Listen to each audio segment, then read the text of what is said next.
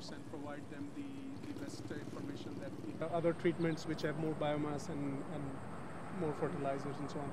So what they're trying to see is how with climate change, with increased abiotic and biotic stresses, with reduced amount of water available, we need better genetics to be able to, for rice to be able to provide stable yields in fluctuating environments. As the environments fluctuate more and more, the stability of yield becomes lower. And so this is where the improved varieties which are more tolerant to climate-related aspects and which are better in terms of water use or nutrient use are important. And this is what we may call as climate resilient or climate smart varieties.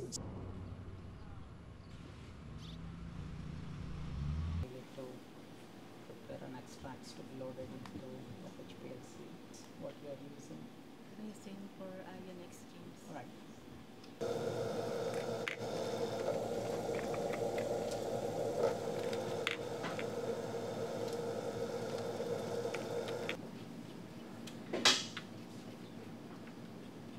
So you could see here there is a pellet here. We call that as a. This is empty. So for example, the rising temperatures lead to lowering yields in rice sometimes, day temperature, night temperature. It leads to increased droughts, increased floods. When the seawater level rises, the coastal areas get inundated with salt water. Increased salinity is another aspect. So all these factors actually affect rice yields in various growing areas.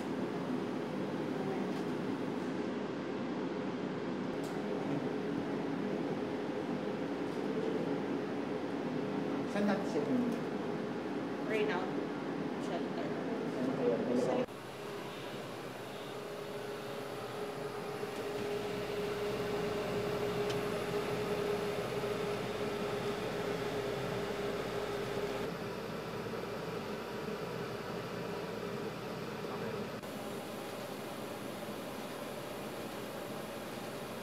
What we hope is that these varieties will lead to improved stability and reduced risk in rice cultivation, so the farmers can earn better and have less cost of production, and which will eventually lead to their income and other aspects, improvement of other aspects as well in their lives.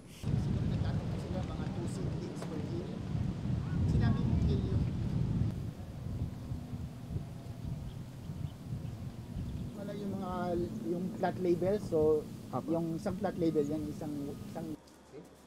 So this is the recipient parent. To the clipping, this will serve as the female parent. Okay. These are anthers, so you can still make use of this to pollinate so at first the breeders, they will identify the recipient parent and the donor parent. So the donor parent is the one donating the trait, say drought-tolerant, submergence-tolerant, all those things. And that the recipient parent, this is the one receiving that trait to add to the positive traits that it currently has. So for example, this recipient parent, it is very high-yielding, early maturing, so good eating quality. So you need to put in those traits, those drought tolerance, submergence tolerance, or cold tolerance trait to produce offspring having all those traits.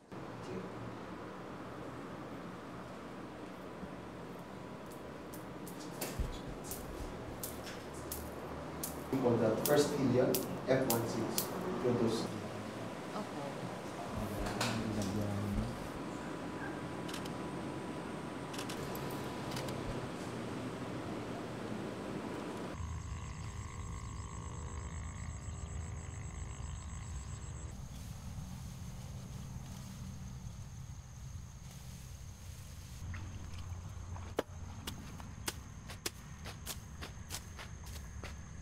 Kasi maganda nga yun, may pag-asa ka kahit walang patubig. Mayroon kang inaasahan na kahit kaunting bagay hamog-hamog lang matuloy-tuloy ang buhay niyan. Ay sa talaga, Napakahirap ang ano rito, minsan gaya dyan, hindi namin nagawa sa kabila. Sayang nga, hindi nataniman dahil walang tubig.